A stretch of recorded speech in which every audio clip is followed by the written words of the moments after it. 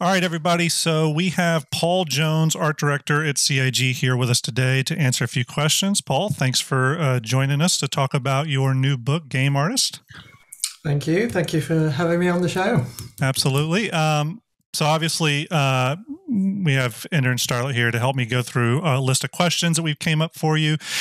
Specifically, though, I think Starjump, we started by doing creative content creation, so it wasn't just discussion videos, but we were, started off by doing stuff that was a little bit more on the creative side. So because of that, we've got a lot of listeners and fans and people that are part of our community that are artists naturally. Mm-hmm. Everyone from, I know Ender's wife does art to, just tons of people in our community are either 3D artists or illustrators or painters or what have you. So when I saw you were coming out with this book, I was immediately interested. I'm an art director by trade as well in the film and television industries. And when I got the book and read it, and I think, Ender would agree with this, I initially thought, hey, this would be a great book to kind of keep me up on best practices and maybe sort of what's going on in the industry, maybe other sides of the industry right now. But I think I was a bit surprised on how just in-depth this book is on everything from industry best practices all the way to your health, your posture, your eyesight, to then some of the nitty-gritty stuff like salary and bonuses. I find it rare that you'll find books that go into all those different facets of a career. So, a lot of the questions we have for you will obviously be on you, the book specifically, but they may be a little bit on maybe why you decided to write a book, mm-hmm. With such depth and on such, how so many wide-ranging issues. So, yep. Let me just go ahead and jump right into the question list here, and let's ask the most basic of all questions. What is an art director to you, and what defines that role? Oh, it's straight away. It's a tricky question. It's almost a trick question.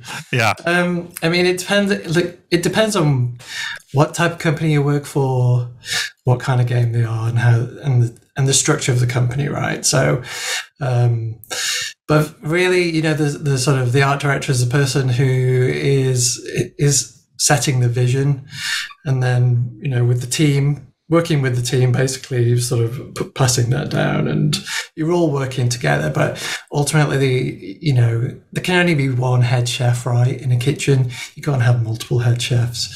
You've got to have that one key person that it's setting the direction, keeping things on track, and really sort of, work. It's ultimately you're working with your team. It's not just the art director, right? So, you'll have a concept team generally.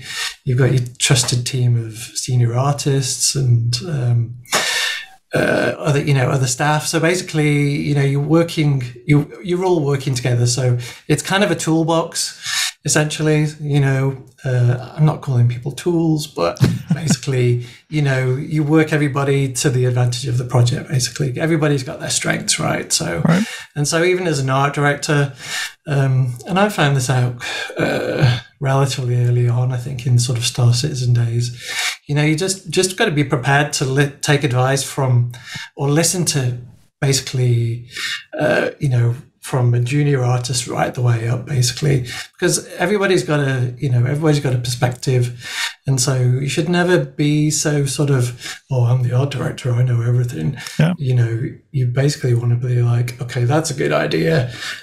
Hey, can I use that idea? I'm going to take it. I'll give you credit for it, but it's cool. It's going to advance the project. Yeah, let's go. And so you're sort of that, I guess ultimately you're the cheerleader as well. You want to be sort of providing a bit of energy and vision and sort of really sort of like banging the drum. You're like, okay, yeah, here's how we go. So it's not a short answer, but it totally makes sense. It's not a clear-cut role, is it? And also it can be because my role has become a lot more specialized since I started. So I'm now working with sort of like a hit squad of concept artists. And so we're very focused. and my role is very focused now, whereas it used to be a lot wider. But it's nice. It's nice to be able to have that time. Like, that's what I enjoy about it the most, is I've got that time to dedicate to the team and really sort of get the concepts to where they need to be. Obviously, because they pay the bills for Star Citizen for quite a bit of the project, so it's important that we put in as much focus as we can. It's just, I just like being able to do the best I can without having to sort of feel like I'm spinning plates and some of them are dropping. At the moment, it's a good position. Great. Real quick, Ender, before we move on to your next question, I did just want to hold up the book here, everyone. We are talking about Paul Jones' new book, Game Artist. He's got a copy there too. Obviously, this is a book you should have if you're an aspiring creative. There you go. If you're an aspiring creative or have any interest, not just as being, for being a creative in the game industry, but I really think it applies to a lot of industries. I know I've learned a lot, and I work in film and television by reading a lot of this. So this is the book we're talking about. Go check it out if you haven't already. So Ender. So obviously, you say at one point that you wish you would have had this book on your shelf beside your two favorite books. What made you initially write this book structured around career guidance? That's a good question. I think it had been sort of simmering in the back of my mind for years, but ultimately it's, after what am I now? I think I'm 27 years in the industry. You sort of, there was just this continuing cycle of people joining the industry and sort of having to make their way. A lot of it is sort of not dark magic. A lot of information is held within the company, and it's almost like familial. It's just passed down through the generations. New generation comes in, someone slowly piecemeals information. They make mistakes. They're like, oh yeah, you shouldn't have done that. Didn't you know that? Oh, I should have done this.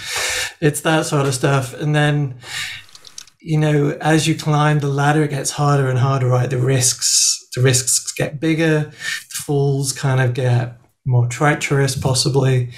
And especially when you enter into a management role, the amount of times I heard someone sort of, when they became, say, a lead artist or something, they're like, I had no idea you were doing this. Or when they get to be an art director, they're like, really? You were dealing with all this? And so I kind of just wanted, I started from the bottom and just worked my way up, made a lot of mistakes, obviously had a lot of successes too.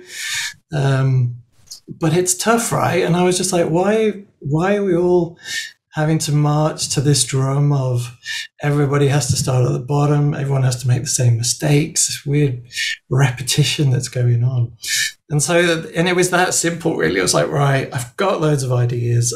I've done all the roles except principal, but obviously I've worked with principals, and just felt like I wanted, it's almost like a strategy guide for a game. It's like, okay, here's how you start. Yeah. And yeah, of course, it's the world according to Paul. Other art directors will operate differently, but there's a lot of commonality in there. So from, because that was my biggest worry, right? When I released it, it was just like, what if everyone's like, Paul, it's not like this. I don't know what you think. That was the biggest fear.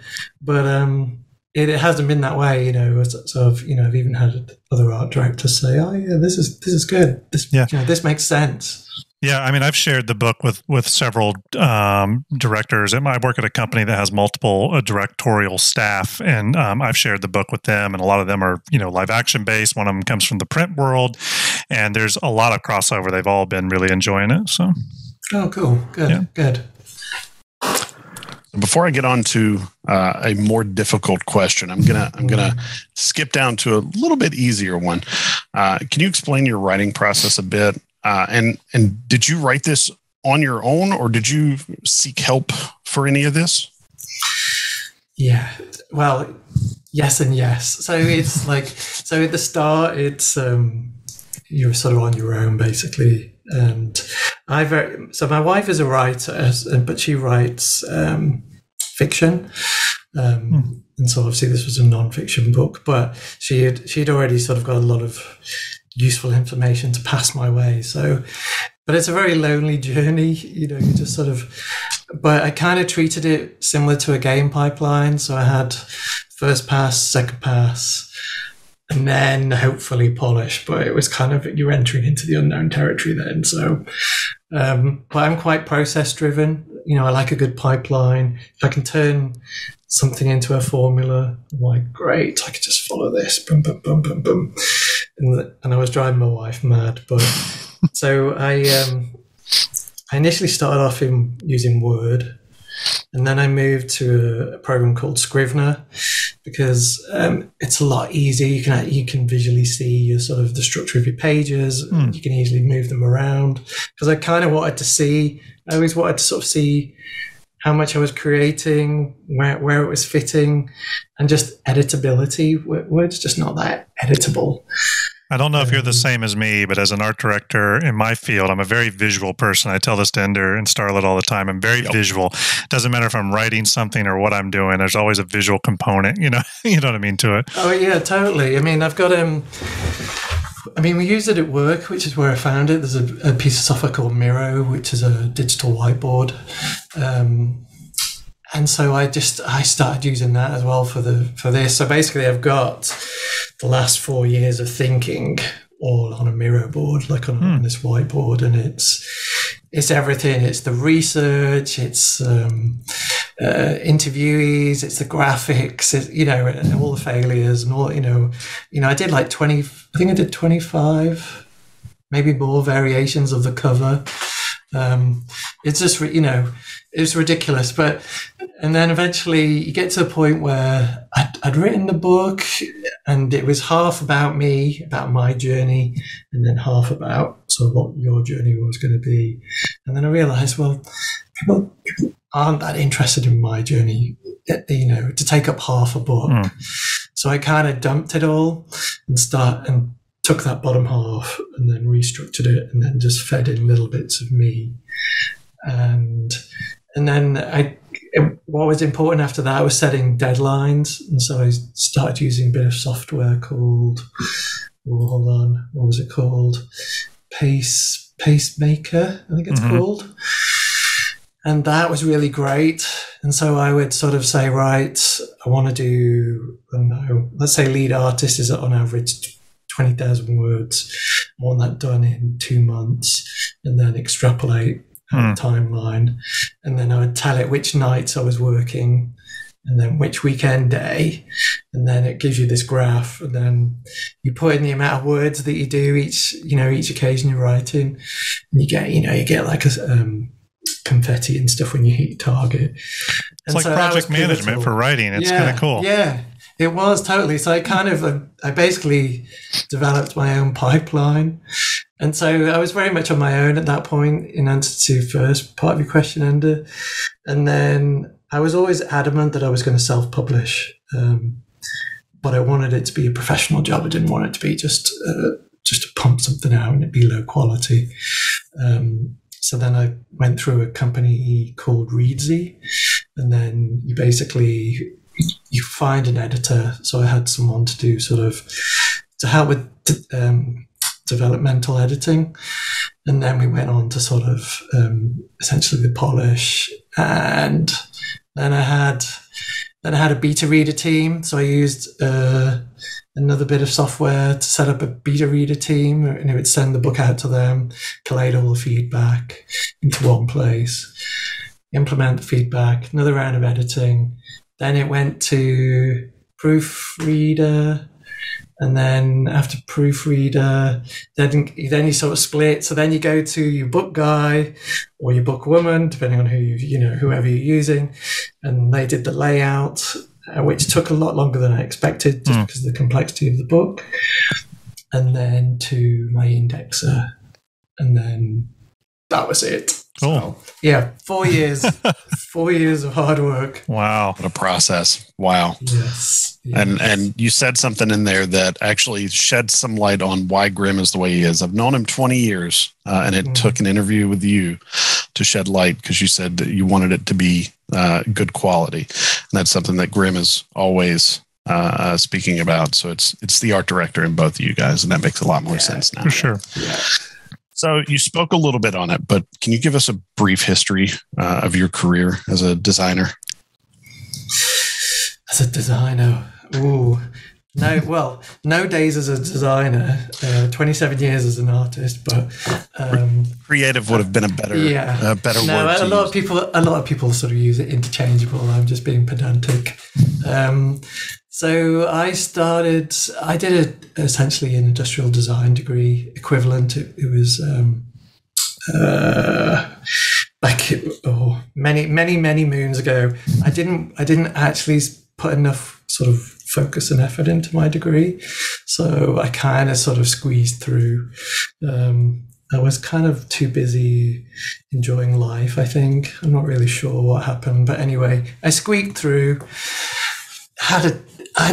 It wasn't part of our course to do 3D, but they had a lab there, and I got a bit of computer time. But it was, it was just numbers. You were just dealing with numbers and essentially generating geometry. It wasn't like real time. But I'd played kids games as a kid loads, and it was just the classic. I sort of got to a point where I was like, right, I want to work in video games.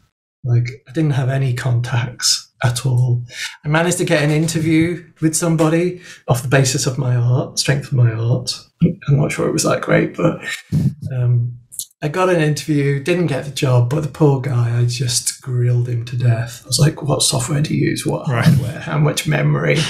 What size monitor? Like, because I was utterly clueless.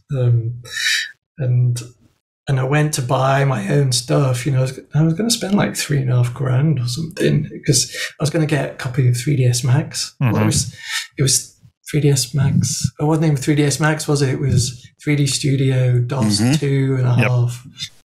And anyway, through a random series of events, I basically got this gig where I got access to computers, hardware, software, and did jobs for them for free, basically. So I got to teach myself, got access to all this stuff, and you only had the one 3ds manual. That's all there was, and you just had to make your way through the tutorials. It was almost pre-internet. There was a bit of internet, but that was it. And then I did that for 2 years, and sort of we did all sorts of things, heads and tails, and animations, and architectural visualizations for some quite big companies as well. I don't know how we managed it, because we were sort of really like a bunch of, I don't know what you call us, yahoos, just pretending to know 3D. But I'd learned a lot, and then just quickly, I'll wrap this up. I went to take a job to work for a company in Japan. That didn't happen, but we did the game, and then that sort of just sparked it all off. And then I kind of went on to Starlancer, which was working with Chris and Erin way back in the day. And then slowly I've worked my way up the ladder, and then had 7 years in the States working for Epic. Oh, wow. And were you in North Carolina for Epic? Yeah. Oh, okay. Cool. Totally. We moved lock, stock, and barrel. So my wife and kids, basically, we sold our house here, sold everything, and just went, okay, let's go to North Carolina. That's a big move. Yeah. We were possibly in North Carolina at the same time. Yeah. Really? Yeah, Andrew was in there for a long time. Where I'm from. Yep. Which area are you from? So I was raised in Oak Ridge, Greensboro area, and then I actually lived in Mooresville, Charlotte area for a while. Yeah. I mean, I didn't get to travel as much as I liked. I seemed to do a lot of work when I was there. Yeah, that's my only regret. Yeah. We had some friends, and didn't we, Ender, in North Carolina that worked at Red Storm? Game developer, like for Rainbow Six and stuff. We had some. We were big in that community for a while, and we had some developer friends that worked there. That was years ago. Wow, that's ancient. I can't believe I even remembered that. A long time. Been a long time. Yeah, we occasionally used to meet up with some of that team just for drinks and stuff. Yeah. There was always a bit of friendly rivalry because obviously, it was a pick. For some reason, you always felt you were a little bit better. Not that you were. It was just. I have a lot of friends. I actually started in the games industry in college. I quickly got out of it for no other reason than just I'm young and my interests were shifting. But still have a lot of friends that work in the game industry. Quite a few friends at Rockstar, several friends at Bethesda. So kind of scattered around. But it's always been something I've always had sort of one ear in. You know what I mean? And love to sort of be a fly on the wall on those processes. So, Starlet, do you want to grab the next one? Sure. So, Paul, is there a difference between creating concept art in the game industry versus any other industry? And do you think there are unique challenges relating to art direction itself? Ooh, well, I mean, I can try and answer this the best I can. Obviously, I've not worked I did a little bit of work for VFX House way back in the day, but that was like a lighting technical director, so I'm not art directed. But I mean, I think from what I've from all I can say is from what I've seen, and more specifically Star Citizen, if I use that as a reference. I mean, Chris has always liked heavy 3D for his concept. Like Chris really wants to see almost a final vision. So we definitely take things way further than you would normally do for what I would call a traditional games, like say a traditional games company. Like when I worked on Batman, Arkham City, you might get, I think I did because I'd worked on the sewers and the sort of Wonder Tower and the underground train station, and I think I had one image to work from, and that was it. It was like, it's kind of like this, it's kind of these colors, this kind of mood. And then it was like, right, build a level from that, basically. Right. And off you would go.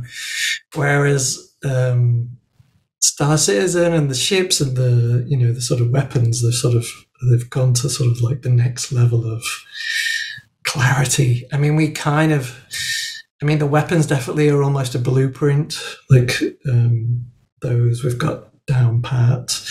And the concept artist I work with, I mean, he's awesome at it. So the quality of his models is ridiculously clean. Like they're almost game ready. They're not, but they have that sort of vibe. And then sort of the ship stuff kind of varies depending on the artist you have. Some are super tidy, some are a little more crashy, a little more loose. So, but I guess it comes down to sort of luxuries of time and budget, doesn't it? So often movies are under huge time constraints, and it's okay, let's just go. And from what I've seen, it's more people involved, probably less hands-on by the director, as in they're probably not actually drawing on it and altering it. It's like they'll bring in like 10 or 20 different artists, and they'll pick which bits they like, and then it will move on to, is it the production artist? Is it the production art director? They have similar titles, but the different roles, and then they will sort of take the concept art and sort of figure out all the missing bits. Cool. I mean, definitely Star Citizen is not what I'd call traditional. Yeah, you definitely leave a lot more to the imagination, I would say. But I still think, even though we spend it's between like 2 months for a small ship, maybe. I mean, I think we spent 7 months on the Banu Merchantman, which is gorgeous, by the way. Yeah, it's amazing looking. Just as concept art, it's amazing. Poster ready. We'll just call it poster ready at this stage. We've just been working on the weapons for that. Like the big S8s and stuff like that. So we made some good advancements there. So I'm kind of keen to see how those materials translate. And I think we have a later question that we'll get to at that point where we ask you specifically about, why maybe one concept seems more fleshed out than another. We'll definitely get there. Shifting back to the book real quick, though, and I sort of brought this up in our pre-conversation before we started recording this. I'm going to go ahead and read my question. So one aspect of the Game Artist book that I thought was really great was the fact that you touch on specific questions that typically sort of worry young artists. They're kind of scared to ask these questions. And these are questions like salary, bonuses, relocation, things that would specifically affect an artist, or especially a young person's lifestyle. You know what I mean? Yeah. But it's also one of the most important things in sort of an unspoken way. So was the reason that you included these aspects in the book, was that something that you did on purpose? And can you expand a bit on why you thought it was important to address those questions in the book? Oh yeah, I mean, it was 100% deliberate, and it's structured that initially all that sort of content was like about what I call the bonus level, and it was right at the back of the book, and then just thought, actually, this is what a junior needs to know, or even before someone gets into the industry. And I think there's always that temptation for the artist, the stampede towards the software. It's just I've got to learn this, got to learn that, got to do this, got to do that. Must post on the internet, must be better.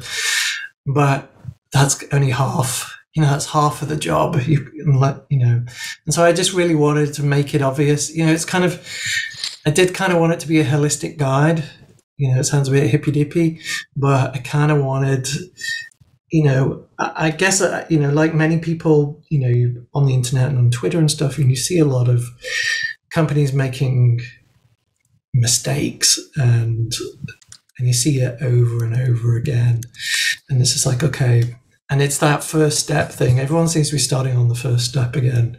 You set up a new company, they're on the first step. They make all these mistakes, whatever. And I just wanted to empower the artist with more information to know, okay, this is what you need to not worry about. This is what you need to know. Here's some worrisome things, but also here's some techniques to sort of get you over the hurdle. And kind of, it's kind of like, maybe it's a bit hand-holdy, but just don't forget this stuff. A lot of this stuff people will just push it to the side and just be like, don't worry about it. I'm going to work 18 hours a day, or I'm going to, have just be sat here too close to my monitor, or, and have, or be all hunched up and then wonder why my body is really not happy.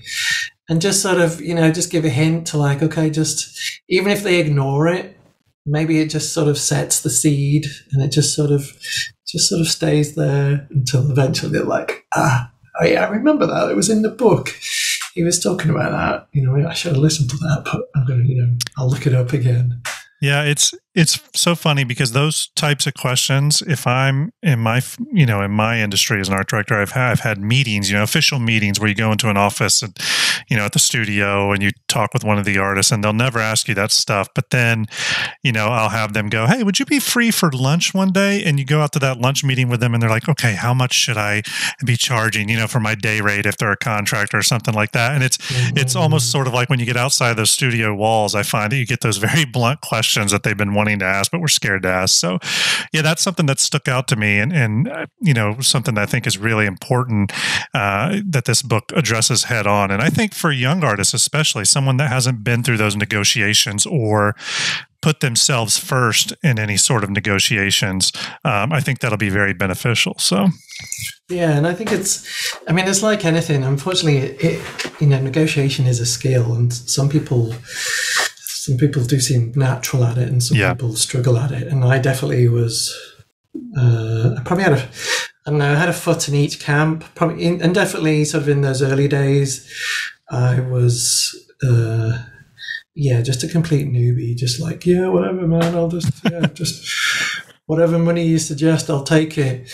And I got lucky generally. And then when I went to Epic, I remember Epic was setting up their sort of mini studio called Scion to do Unreal Championship 2, and that was a brand new team that they were pulling together.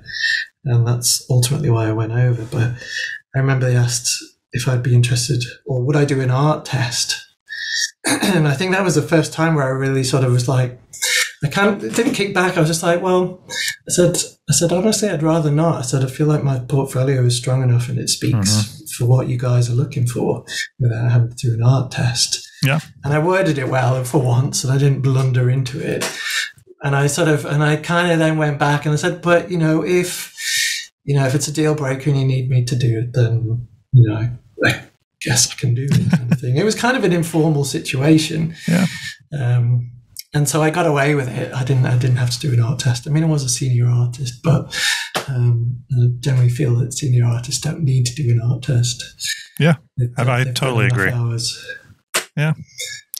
But it can be hard for sure. That's strange, actually. I'm just thinking now, my entire career, I don't think I've had to do a programming test. Being a senior software developer, that's the weirdest thing. Yeah. Okay, question. Yeah.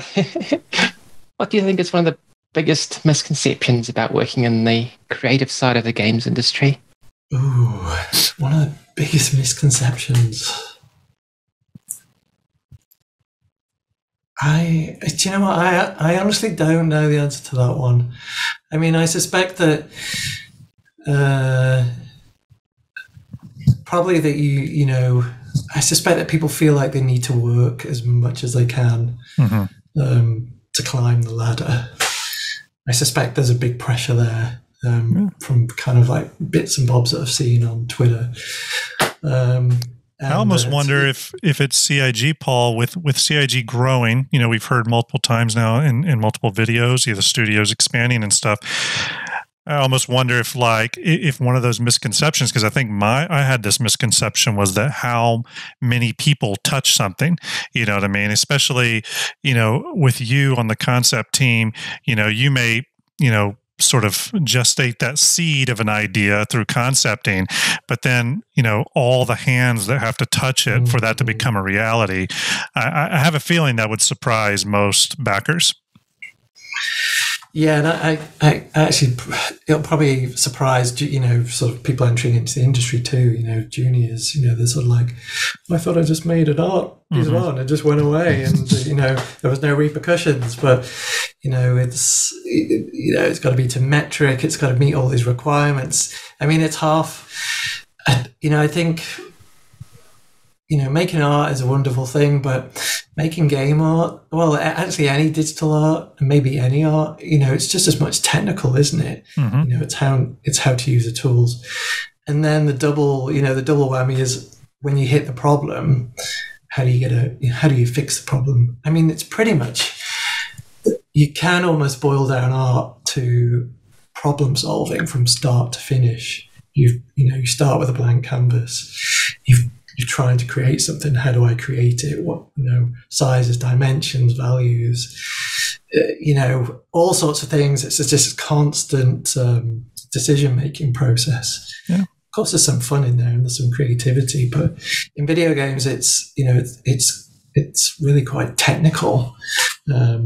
And so some people are just like, I just want to make cool stuff. Like, I don't want to have to worry about collision or proxy meshes or UVs or any of that sort of stuff. So, cool. It's a big, it's basically a big subject to learn, isn't it? You can't just. It would be nice to push the fast forward button and sort of be 3 years ahead and be like, okay, I know stuff now, Matrix style or something. But you've just got to do it and you've got to log the hours. But it doesn't mean you have to work yourself to death. Yeah. So how do you think the game industry ranks in terms of compensation versus other fields? Is it an industry where you can advance pretty quickly, provided you have the skills?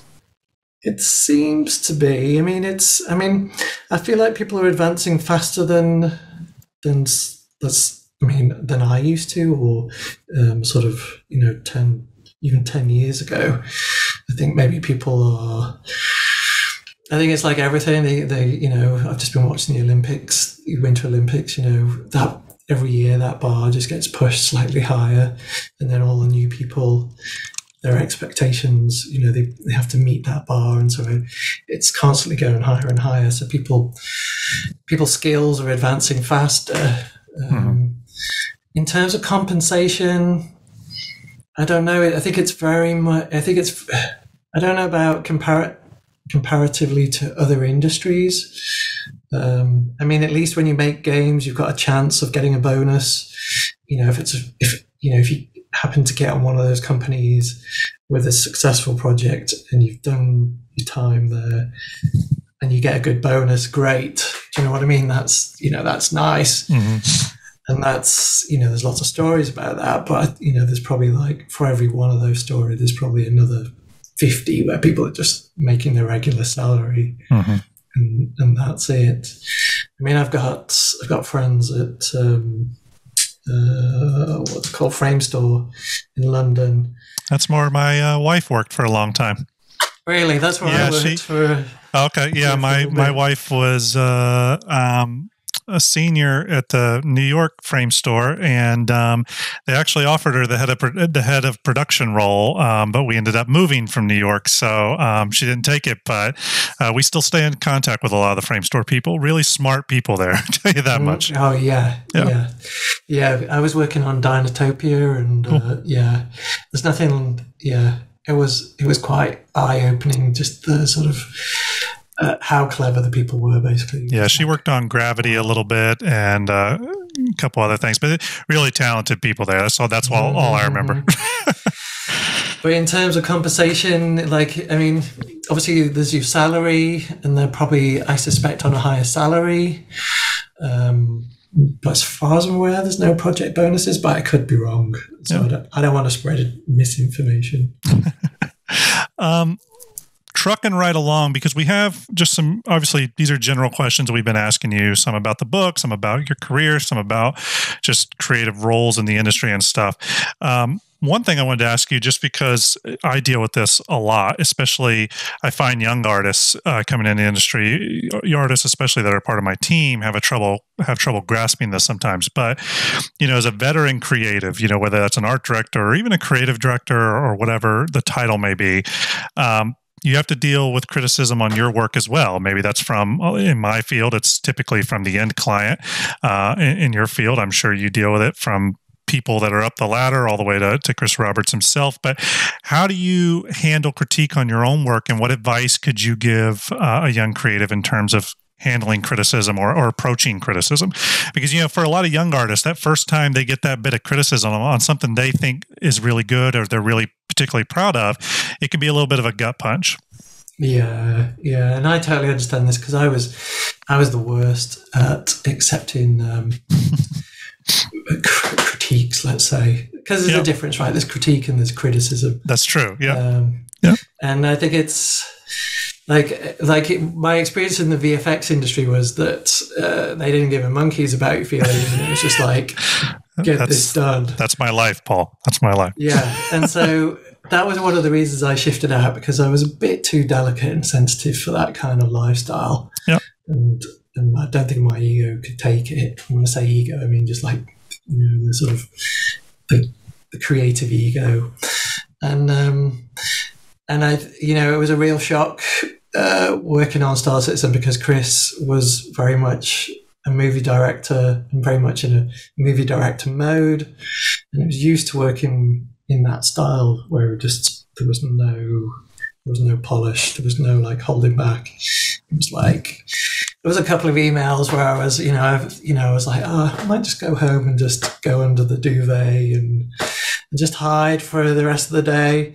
I was just like, and so, that's only 8 years ago. And so I've kind of had to figure it out. And I think it's, if you're ever, if you're a sensitive soul like I was, well, I still am, you kind of have to understand that, what I've had to do is, and because most of my feedback is direct from Chris, so there will be other people involved, but the main one is Chris. And so it's really just sort of removing yourself a little bit from the process and understanding that if you're only providing one option, excuse me, you're probably going to get some changes. Like, better to provide 3 options. And it also is flexing of your own mental muscle, right? So it's like you go from a 1-horse race to a 3-horse race. You know, you're sort of splitting. You know, you no longer have your favorite. They all could be good, right? And so they're like, well, I like a bit of this. I really don't like that one. Change this. You're like, okay. But it does, it like, I don't think it comes like naturally. Like, I think it's, you know, you have to sort of build up to it. But it's also as well, it can be made easier on the person receiving the feedback. So, you know, when you're at senior level, there's that expectation of, well, you're a senior, so you need to be able to deal with it. And that's just it. Mm-hmm. But, you know, when you're dealing with juniors and people sort of, you know, even mid-career, and to be honest, I think there's no reason that this can't be adopted from top to bottom, and that would be my ideal, to be honest.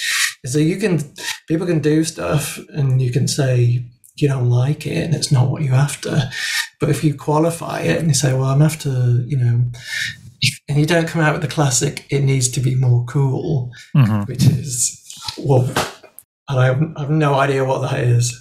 You know, that's impossible. Like, how do I work with that? Yeah. But you're like, well, you know, it's something about, you know, say what it is, proportions or complexity or the wrong style, and you give them something to properly latch onto, then they're like, oh, okay, right, yeah, I know what my art director wants. Yeah. No problem. And so, you know, when I have that sort of feedback, I'm like, yeah, right, yeah, I know that wasn't right. We march in this direction, off we go. And we've done it countless times with countless ships, and there's countless videos of me saying where we've had difficult berths for ships where it's just gone wrong. And where, you know, I've turned up to a meeting and thought we were going to knock it out of the park, and Chris has gone, oh, I hate that. All right. Like, what? That's always a good start to a work week. Yeah. Yes. Yeah. And so it's just been sort of dealing with, it's, what did I watch the other day? It made a great comment about failure. What was it? Practice is controlled failure, basically. Yeah. And so it's, you know, failure is something I've really disliked in my life. Like I try to avoid it.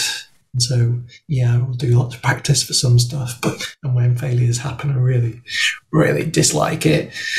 And that is part of, you know, my new, you know, recent Paul, I would say, you know, of trying to sort of make that shift to be just a little more flexible and understand that things are going to go wrong. And it's more about how your versatility. Like I've come to understand that I'm really quite good at pivoting now. So I can, like, okay, if Chris goes, I hate all 20 of those sketches, we can go right back to the drawing board. I can pull new reference. Say, right, we're doing this now.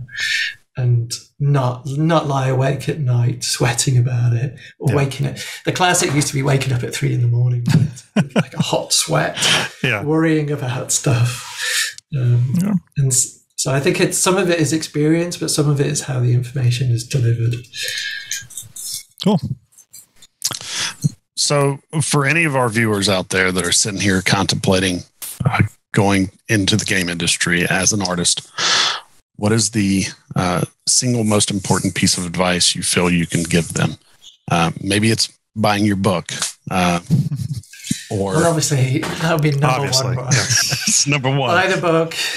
Then, I mean, if you go into the game industry, I mean, it's understanding that everybody's going at a different pace, right?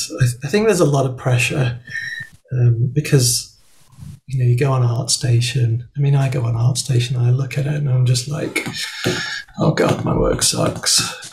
And like, you know, you look at other people and you're like, oh, I wish I could do that. And so there's this real weird pressure of, if you're not careful, of just feeling like, I might as well just give up now. Like, it's not going to happen. But then you've got to get over that, right? And and that's that, you've got to be able to sort of be able to take the risks. So whatever that risk is, learn some new software that you're like completely shit scared of. You're just like, oh, I don't like the interface. But it's, for me, it's breaking it down into its component problems. What don't I like about the interface? Oh, I can't find this button. Where is that button? Find that button.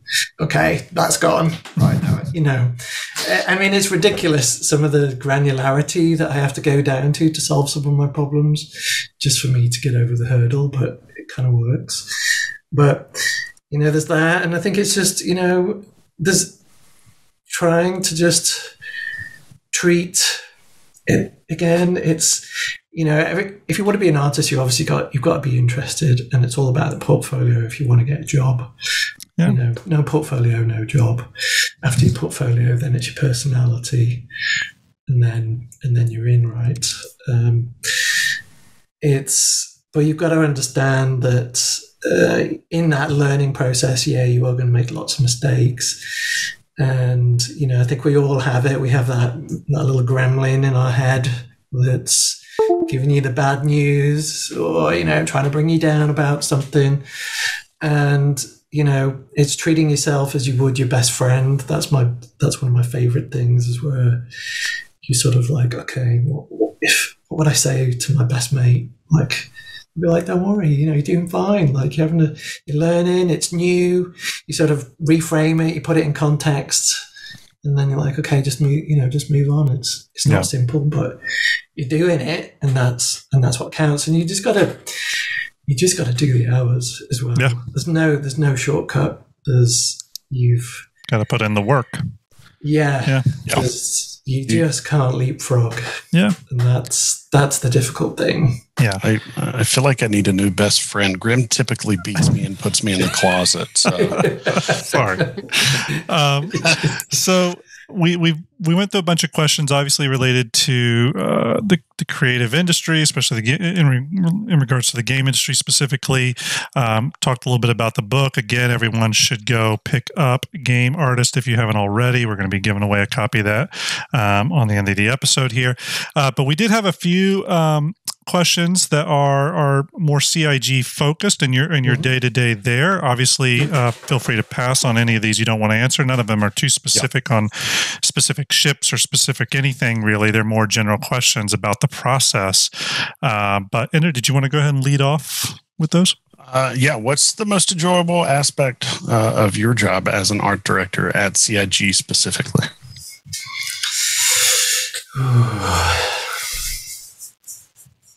I mean, what is the most enjoyable thing? I mean, unfortunately, I take a lot of stuff in my stride. I guess I take it for granted. I have been trying to do better with that. So I think it's it's realizing what I do for a job. I mean, it's a bit ridiculous, right? I only have to walk down the stairs and come here for one, but then I don't really have anybody telling me what to do. Obviously, I've got a schedule that I work to, and I'm very good at self-managing stuff. And then it's pretty much what cool thing am I going to work on today? It's, like today it was FPS weapons. Yesterday it was getting ready for promo for another new ship, which I can't talk about. And so it's also just working with the team, right? So basically, I work with quite a lot of contractors, and I also I almost treat them as, internal staff members. And so it's not just, get that done, I don't give a monkeys, I try and be accommodating. We have a chat, then we'll chat about ships, and there's a lot of back and forth, and it's just that, really. It's just, cool. It is a kind of, like I said, it's a bit of a ridiculous job. When I tell people, I remember how stupid it is, because they give me this funny look where they're like, what do you mean you make spaceships? Oh, yeah. All it takes is telling someone who doesn't work in your field, and instantly they're like, wow, that sounds amazing as a job. Yeah. And they're just like, oh, that sounds amazing. Yeah. And I'm like, It's kind of cool. Yeah. Then you feel bad about complaining about any job, just kind of the run of the mill job things you may complain. Yeah. I do the same thing sometimes. Every day with me. Yeah. He'll describe his job and I'm like, wow. Yeah. Starlet, you want to grab the next one? Sure. What's your favorite phase of concept development at CIG? My favorite phase? Ooh, well, it sort of flip-flops, and it depends on how well the ship's going. Sometimes it's the very start phase where, especially when you're working with a brand new ship, it's either it's got a new special, whatever it is, special ability or career, and you've never done one before. And so the world is your oyster to a certain degree, and we'll always try and push as much as we can, but we kind of know what Chris likes. So sometimes we'll just push anyway and just see what happens. He might take something from it and fold it back in.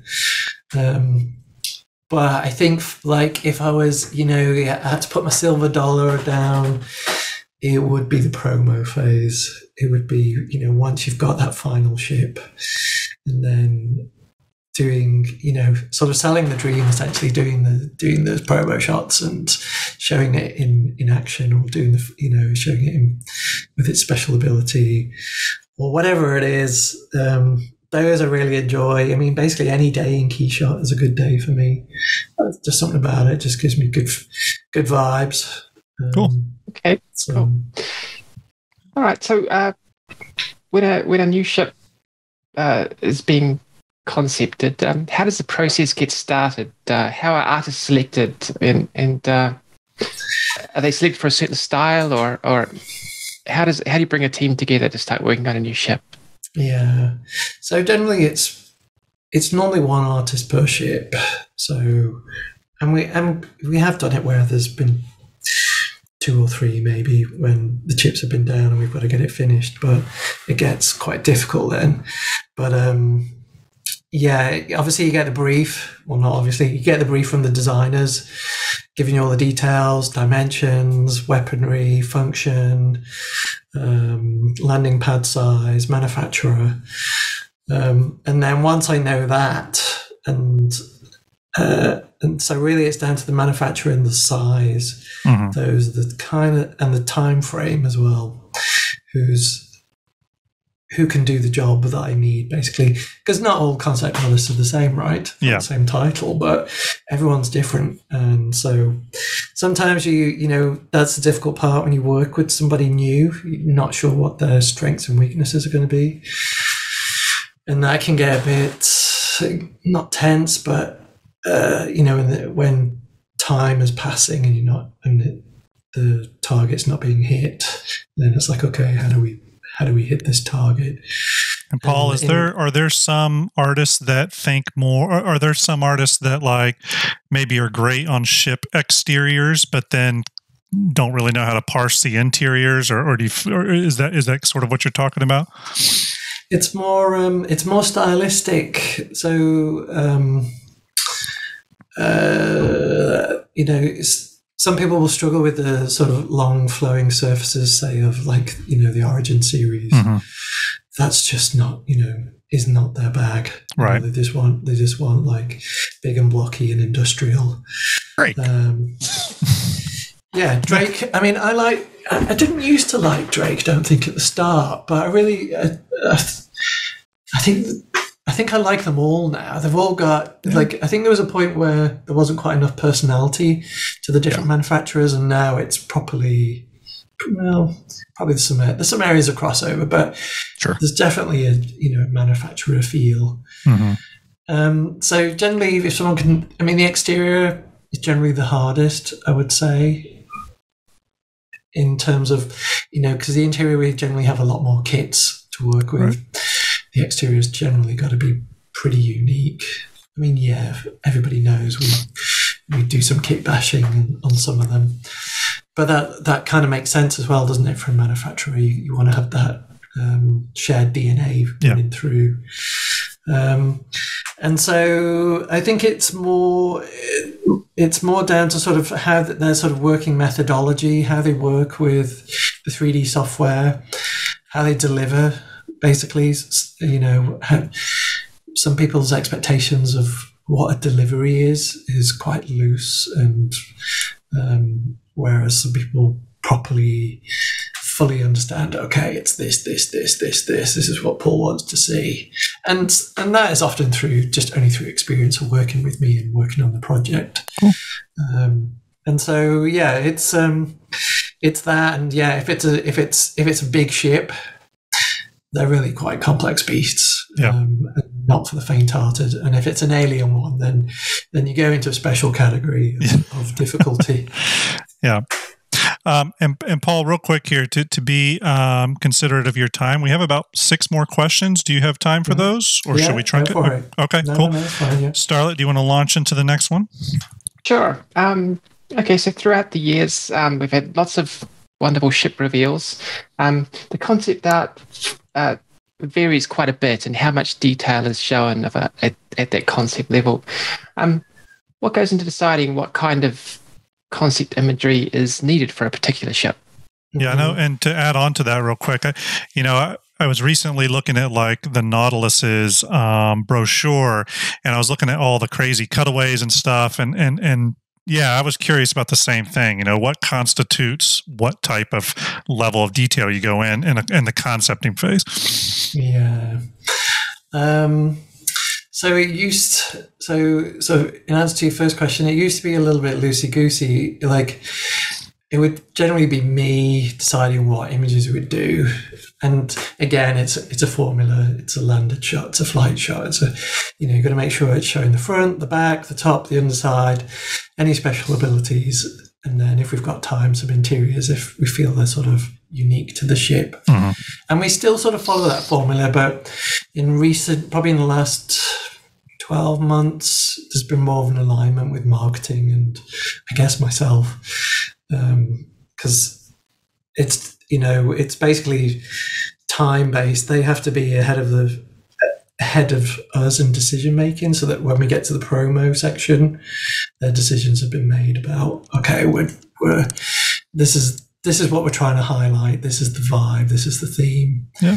And so it's generally that now that sort of dictates what is going to be shown. But the shots are also sort of split into 3 categories of complexity. You can tell the lack of my formula, right? I should write another book on the art formula or something.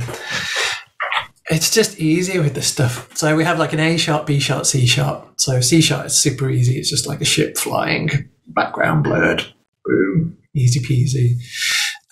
B shot is something a little more complex going on, generally with characters that we've already got, that we can pose, just place in the scene. Maybe a new background, something like that. Some action, that might be a B shot. An A shot will be where we need proper custom characters, custom clothing, custom facial expressions. Everything slows down at the moment for that. And we're kind of working on that to try and improve that pipeline. And so you've got that. And then cutaways, that is generally dictated by the size of the event, right? So if it's IAE or right. Oh, people are going to laugh. What's the one at the end of the year? The big show. I've got brain. What do we have? We have several now a year, right? We have Invictus, IAE, Citizen Con. Invictus. Yeah. I guess IAE and Citizen Con. Kind of in the same, yeah. Kind of together. And so generally those are biggest. Often they've been bigger ships. And so we'll do a cutaway for those. And so you just got to make sure that information is early in the hopper. So when I say that, I mean that the concept artist knows that, so that they take account for it when they're building the ship. Yeah. Otherwise, it's a whole bunch of work. And the other thing that's never accounted for, well, we account for it, but is all of the concept ships then have to go through a reduction phase so that they are hollow viewer ready. Right.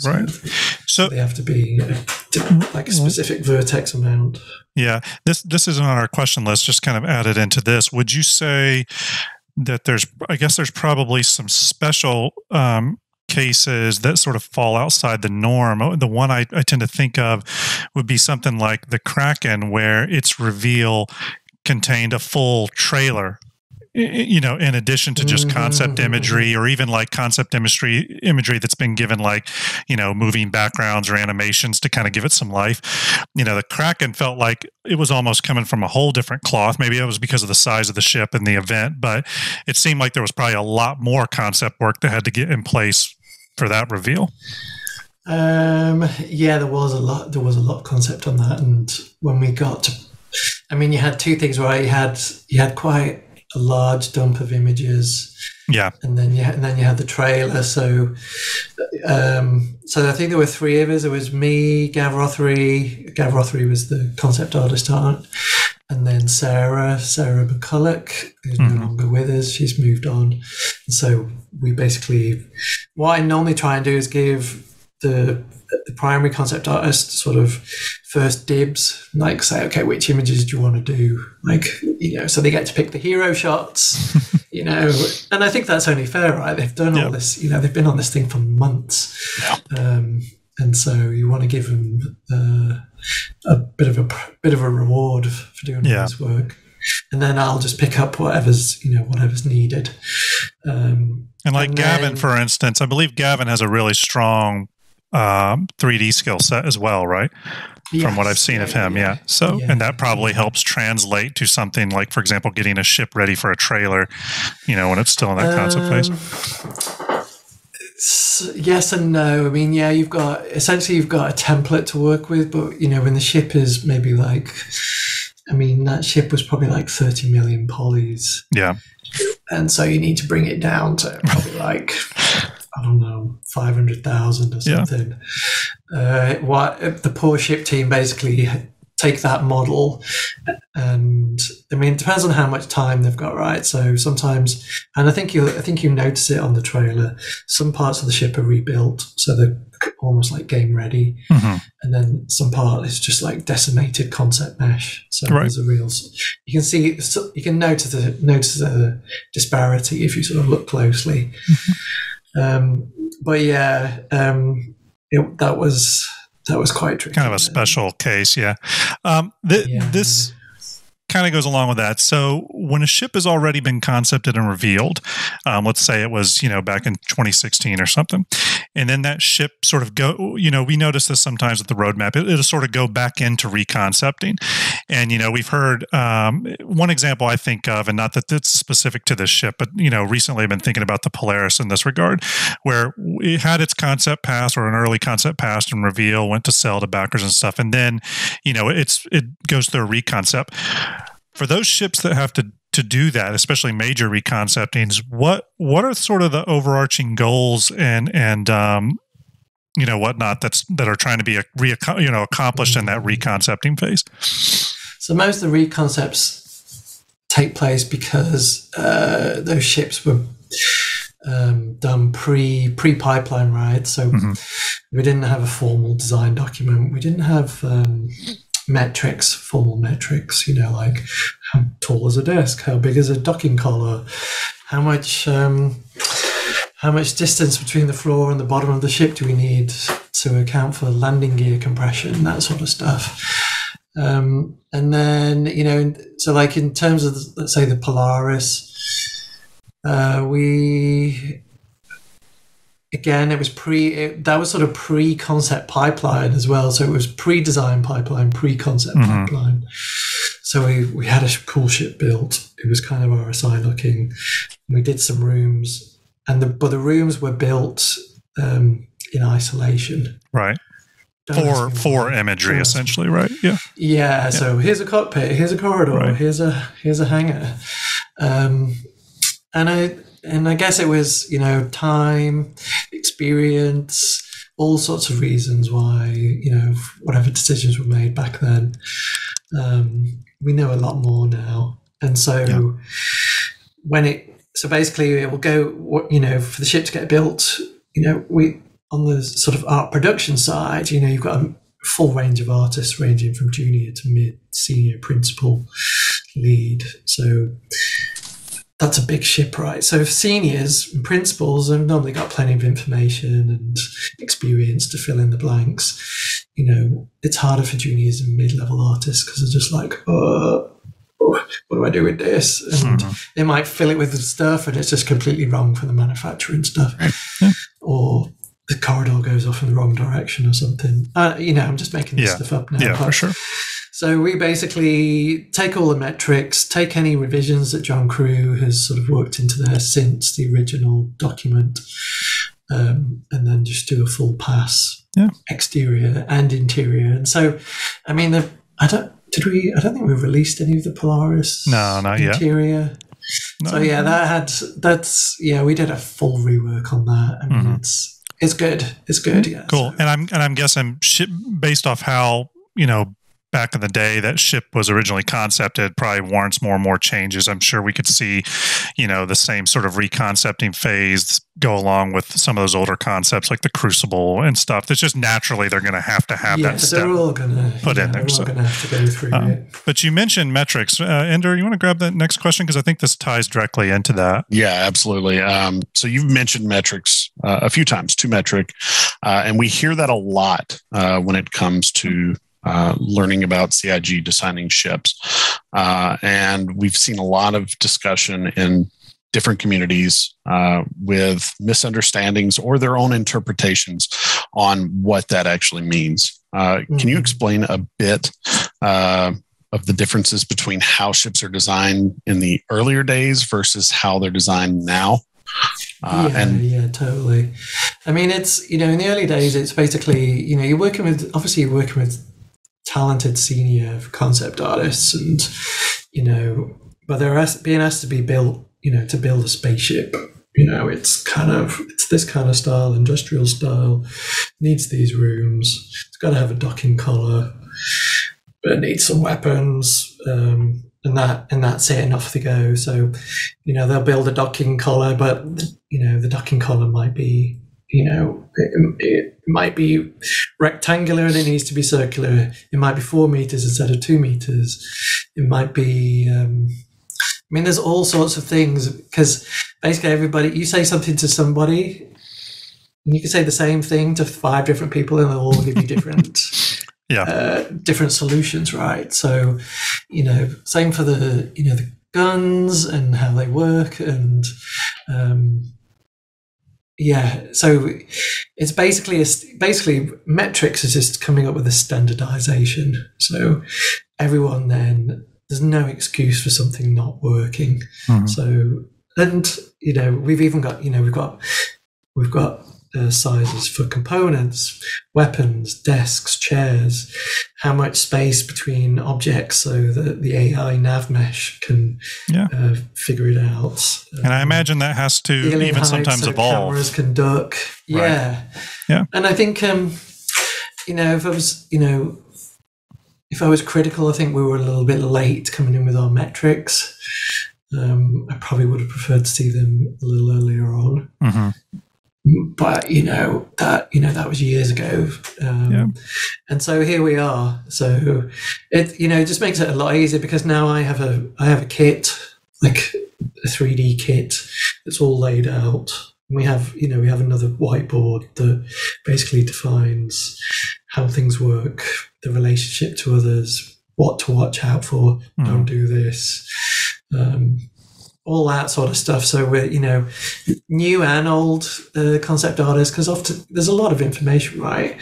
And I've stopped trying to remember it all. I kind of rely more on designers. Yeah. And designers are more involved now. That's also the recent change. And it sounds ridiculous because they should have been involved anyway. But it just makes the process a lot smoother. And actually, we've had, been working with one designer on the Banu Merchantman. And he's had some great art ideas, that we've, because he's sort of seeing it from a different perspective.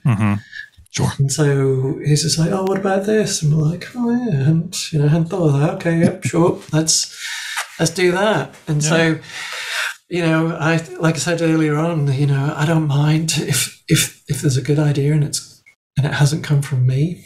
Yeah, good ideas can come from interns. Yeah, you know what I mean? They can really sprout up from anywhere. That's kind of what team leader should be, really. Yeah. It's not that you have to have all the answers. Right. So this piques my interest just a little bit. You've described to us what the metrics are that you guys have. Are there also, manufacturer specific metrics? Maybe Crusader has these style of hotways while RSI has these. Do you guys have those? I'm not asking for. So they're not metrics. Those are more just style guides, right? Okay. So it's more like, it comes down to sort of, finance. When you sort of look at these things, you're sort of considering cost. There's a real world cost of how much is this going to cost player, and therefore that sort of blends into the complexity of the ship. If the ship's a cheap starter ship, it can't do all sorts of major magical things. Yeah. It's, you'd have to pay more for that, right? Instead of $45, it should be an $80 ship. Yeah. And so as you go up that price bracket, the complexity also increases. And not necessarily the coolness, because what one person thinks is cool, another person won't think is cool. But it's just, it will be like, Crusader, no, it doesn't. It won't have this. Yeah. Don't do that. Everything needs to be hidden. The floors need to blend. Yeah, I know in my field, whenever I start work with a new client, which I sort of sometimes, I guess you could think of as like a ship manufacturer, you do get usually a PDF sent to you, and it's a big brand guidelines book. You know what I mean? From everything from color palettes to the way logos should appear to the way, you know what I mean? All that stuff. So. Yes, and I wish that's the one thing my producers constantly bugging me for is those branding and style guides. Yeah. And at the moment, it's kind of in the team's DNA. It's sort of held there, and some bits are on the whiteboard. Yeah. And then, but ideally, it should be in a big formal document. Yeah. I'm telling you, CIG should release. I tell you what would be a good CIG merch idea. They need to release a book of concept art, hardback book of concept art. That would be an easy purchase for me. Oh yeah. We've got more concept than I've ever seen. Yeah, I know Blizzard had an entire art gallery at their headquarters that you can walk through. That's pretty wild. Some of my friends were telling me about, but I'd love a big book of that type of stuff. Real quick, Paul, with large ships, it's kind of going into what you're just talking about, but with large ships that have more than one future role possibly tied to them. And I'm thinking, large complex ships like a Kraken or a Merchantman, or even something that has a lot of moving parts to it, like we've seen with the early concept of the Pioneer. How does the ship's role or gameplay possibilities, which may not be fully understood at the state, concepting stage, how does that factor in to a concept artist's job, and how do they plan ahead for possibilities that may not be known at those early stages? You know what I mean? Yeah. Whether that's maybe how a gameplay loop is going to evolve, or how something like a cartography room in a ship. Maybe if some of that's still being sussed out internally, how do concept artists deal with that, and how do you direct them to deal with that? I mean, the cartography room is always been a difficult one. Yeah, because it's like, what do we put in here? Like a big hollow map. Like we're always a bit sort of, like, I need more information, John. Like we can make it cool, kind of. Yeah, but that is probably the trickiest one. Not trickiest one, the most unresolved one, I would say, in a way. But when it comes to we went through a phase where we were tackling some really complex stuff we didn't know actually how the game loop was going to work, right? Mm-hmm. Now it's sort of that stuff generally is getting pushed off further in terms of, we wait until we have more information now. So until, Ben does a bit of prototyping, and then John's like, right, this is what it needs to do. This is what you guys need to factor in. But there's still always a certain amount of best guess, right? Yeah. So, often we've fallen foul where we'll follow the design brief to the letter because, John's like, needs to do A, B, and C. I'm like, okay. And then Chris will see it and go, what's this? This is boring. Right. And we're like, well, this is what John asked for. And he's like, yeah, but it's boring. I don't want just make something cool. I'm like, oh, okay. And so, generally we try and circumvent that now and just come up with the cool thing. And yeah. Like, okay. And sometimes we'll push outside of the brief. We'll be like, John didn't ask for it. And we're like, what about this, John? Is this cool? I mean, take the quad bike, right? The hover quad. That wasn't even asked for. That I came up with that in an afternoon. And I was like, what about this, John? And it got traction, and then it went through the process, which is quite nice. Cool. You basically, you give it your best guess. You sort of sell the dream, not the dream, but it has to work. Yeah. Make it as viable as you can, refueling or whatever. Because a little bit of a change occurred, I guess, with the Pioneer, right? In terms of, we heard at the last, what was it? I think it was CitizenCon. They talked a little bit about maybe how the Pioneer's role would change. So, I'm sure that, eventually when the Pioneer does some sort of reconcepting pass, those updates will then have to be considered. Yeah, totally. And the funny thing, this is a funny tidbit. It's like the Pioneer I didn't actually work on, even though I gave the presentation for it, like a week before I found out I was giving the presentation. You spoke very highly of it. I was fully convinced. And me too. And there was like graphics for with not like sort of half existing, so I kind of pulled it all together, and did my best sales job. Which actually I'm really quite proud of, but that's a separate thing. And so what happens is that we do our best guess, and we've got other ships which are sort of on the back burner because of the really sort of end game kind of ships. Yeah. And then what will happen is that ahead of it going into production, we'll just assign another concept pass to those grey areas.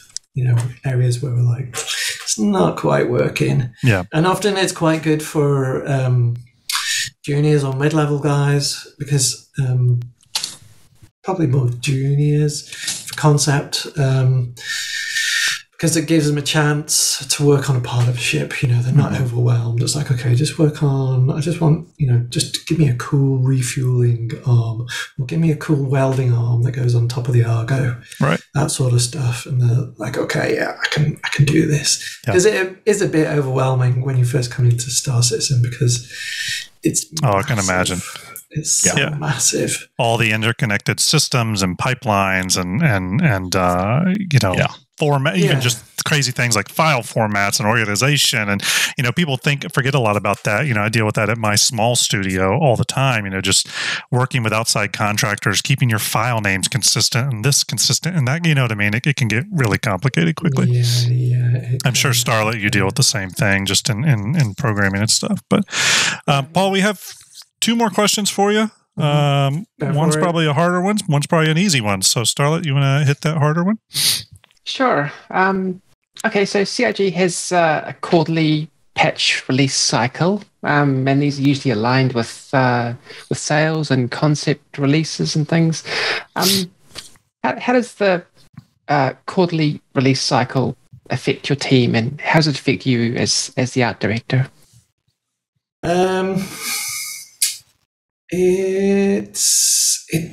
In a way, it doesn't really affect me. I'm almost, it doesn't.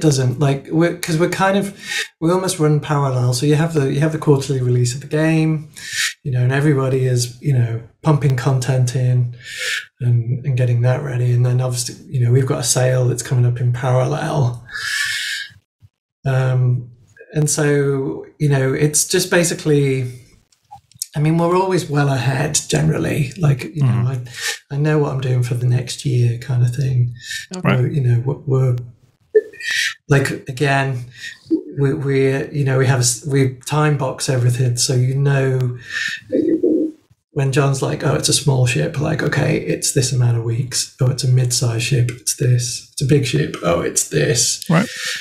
And so we could just block it in super easy, sign concept artists. It almost is that simple once you know what you're doing. And then we just have to make sure that we're aligned with the marketing and that they know what we're working on. They're aware of what the ship is. They obviously then come back with how they want to sort of promote the ship. Yeah. And then it's just, we have to come in quite a bit ahead of time generally. We're normally done months ahead because there's still all the other processes it's got to go through, right? So it's got to go to Turbulent, and they've got to set up the website, and they've got to go through their pipeline, first pass, second pass, polish, make sure everything's working, all that sort of stuff.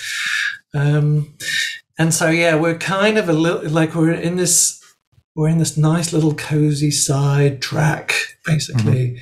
We're like this little sort of SWAT team, just doing our cool stuff. Yeah. And just like, hey, are you guys sweating about the release? So we have deadlines. Well, I mean, I can't have a deadline every month essentially, but we're sort of running in a slightly different track to the quarterlies. Yeah. Well, that's great. Thanks, Paul, for going through all this, because we have one final question for you, and this obviously is the easiest question because there really is only one answer. I'm pretty sure you had a hand in its design, but how excited are you for the Drake Corsair? I am... Can't even put it into words. You heard it here, folks. He cannot put it into words how excited he is for Grimm's favorite ship. I really like that ship. There's a lot of stuff I like about it. And as I mentioned earlier, I get a bit blasé about stuff, so I see it every week. Yeah. And you've lived with it for a while, so. I've lived with it for a while. Yeah.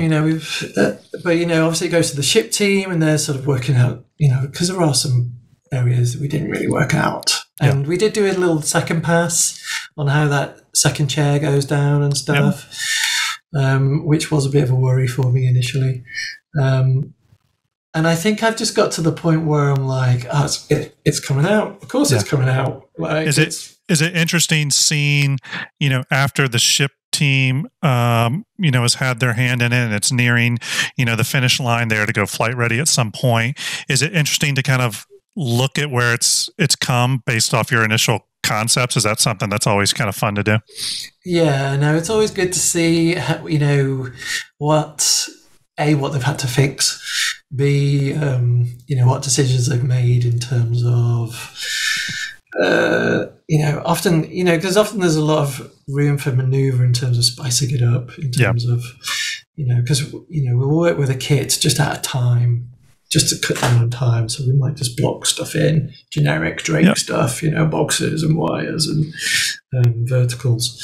And but really, you'd want to spend another 2 weeks properly working out the cockpit. So it was just amazing. And so that it's generally, it's those sort of rooms, and there's also that room where it's sort of hexagonal, it's octagonal, I think it is, where all the components are stored. And so just seeing how they've sort of really worked up those areas. Yeah. And I think, cool. I think once we get to see it sort of land, I mean, like I said, you just like, it's another ship. Yeah. Well, it's another check mark on the resume.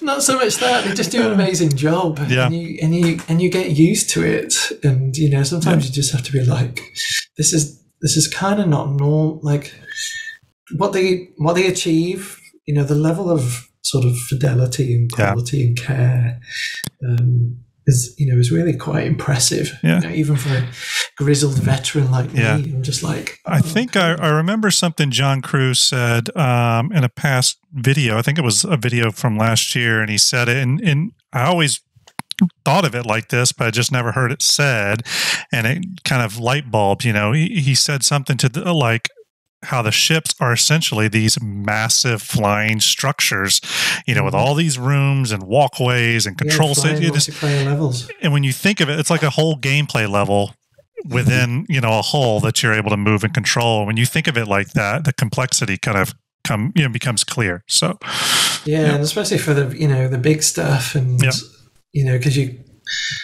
because you could go ultra realistic route, and that would alter the layout. It would be quite boring. So sometimes we will make decisions where it's just to improve gameplay. Yeah.